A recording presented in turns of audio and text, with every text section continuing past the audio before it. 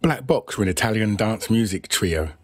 Their debut single, Ride on Time, was entirely constructed from a huge sample taken from Lolita Holloway's 1980 disco hit, Love Sensation.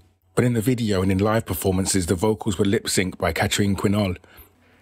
Ride on Time went to #1 in the UK and went on to be the biggest selling song of 1989. The success of Ride on Time led Black Box to start work on an album. They drafted in Martha Wash from the Weather Girls to record some demos for them. During the session, she recorded vocals for a number of different tracks, some original songs and a cover of Earth, Wind and Fire's Fantasy. All of Black Box's 6 other singles, Everybody Everybody, Open Your Eyes, Hold On, I Don't Know Anybody Else, Strike It Up and Fantasy, all contain vocals from those sessions with Martha Wash. None of them credit her as the vocalist, and just like Ride on Time, Catherine Quinol mimes the vocals in the video and appears on the cover of the single. Quinol also toured with the group, so would mime the vocals for all the tracks at the gigs. There were a few occasions when she attempted to sing on top of Martha Wash's pre-recorded vocals.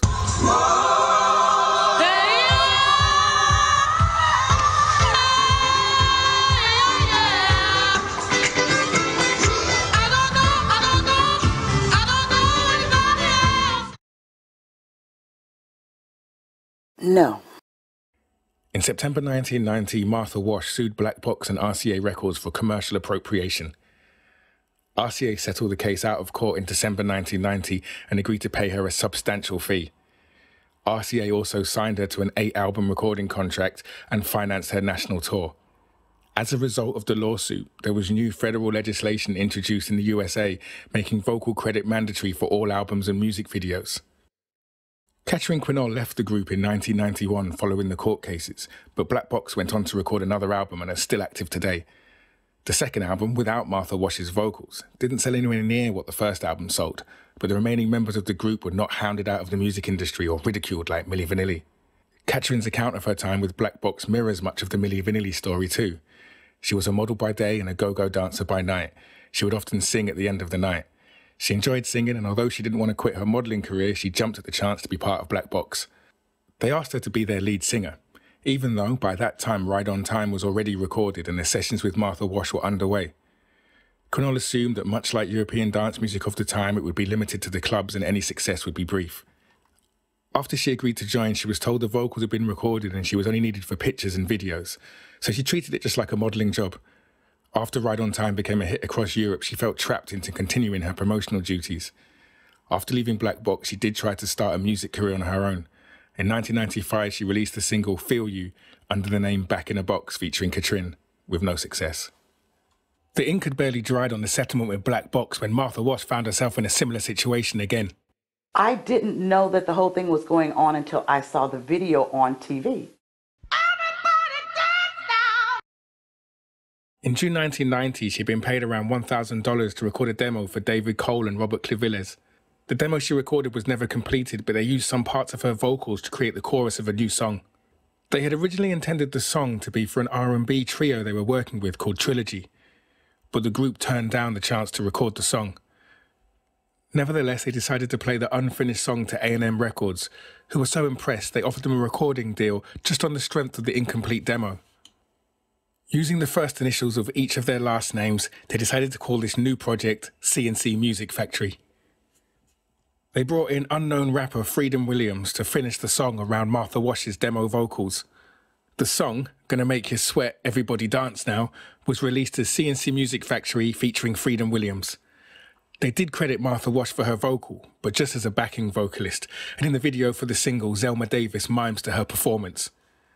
Just like Catherine Quinol in Black Box, Zelma Davis was presented as the group's lead singer. She's the only female pictured on the artwork and lip syncs in all the videos. She did actually record some vocals for other C+C Music Factory releases, just not this one. Martha Wash contacted C+C Music Factory in the hope of negotiating proper credits and some royalties. The requests were denied as ultimately they believed that the $1,000 and background credit were more than sufficient for her contribution to the recording. Not willing to let it drop, Martha Wash decided to take legal action. Martha Wash is suing Clavillis, Cole, and CBS Sony Music for $500,000. Even if you got a performer's permission to put one person's voice in another person's body, you do not have the permission of the American public to not be lied to. It's a hurtful thing. And it's something that I'm dealing with now. On December the 11th, 1990, Martha Wash sued A&M's parent company Sony Music for fraud, deceptive packaging and commercial appropriation. Sony was not willing to settle out of court. They believed they had done nothing wrong.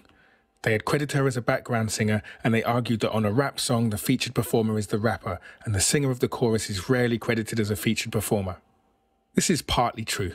If the singer is a session singer or an unknown singer and they're singing the chorus on a song that features a rapper, it is unlikely that they will be credited as featured.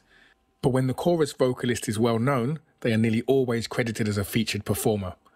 I would consider Martha Wash to be well known just for It's Raining Men, not to mention her work with Sylvester and the Black Box songs. She's more than deserving of a featured credit. Sony disagreed and fought the case for 3 years before eventually reaching a settlement. They may actually have won had it not been for the precedent set by the earlier Black Box case.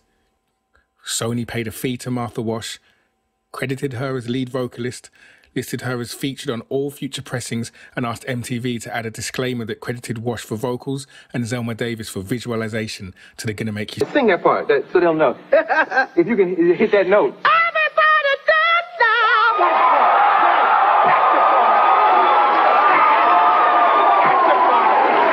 Okay, so not that then.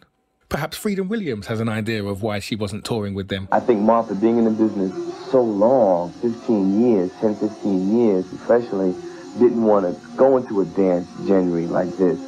Excuse me, I'm sorry, a what now? Go into a dance genre like this. I think he means genre. But actually, since making the switch from gospel to disco in 1975, Martha Wash has made nothing but music within the genre of dance.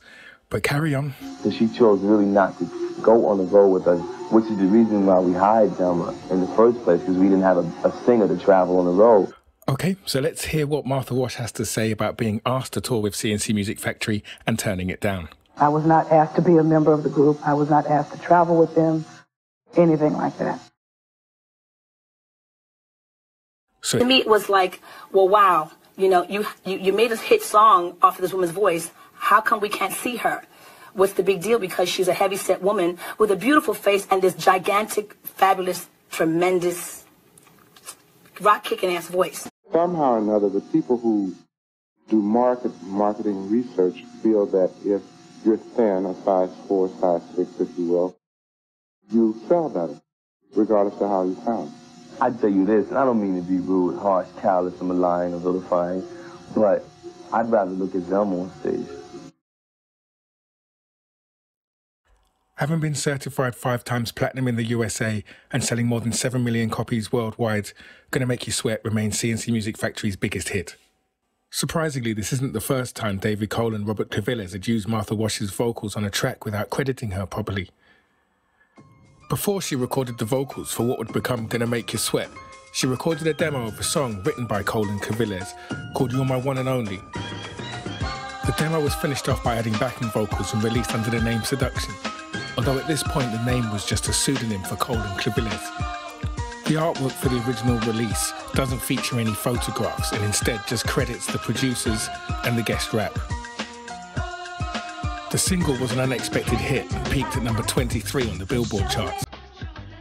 They put together a group to promote the single and recorded a video with them lip-syncing to Martha Wash's vocals.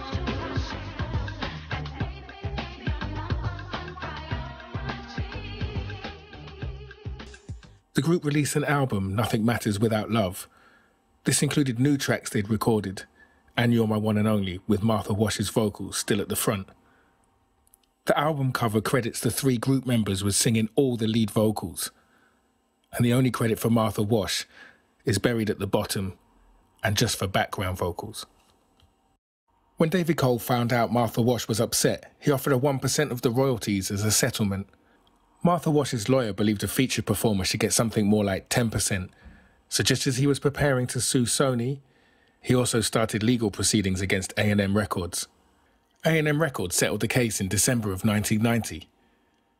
But David Cole was still rather dismissive of Martha Wash's contribution to the track's success, stating in the New York Times in 1990 that anybody could have sung the song.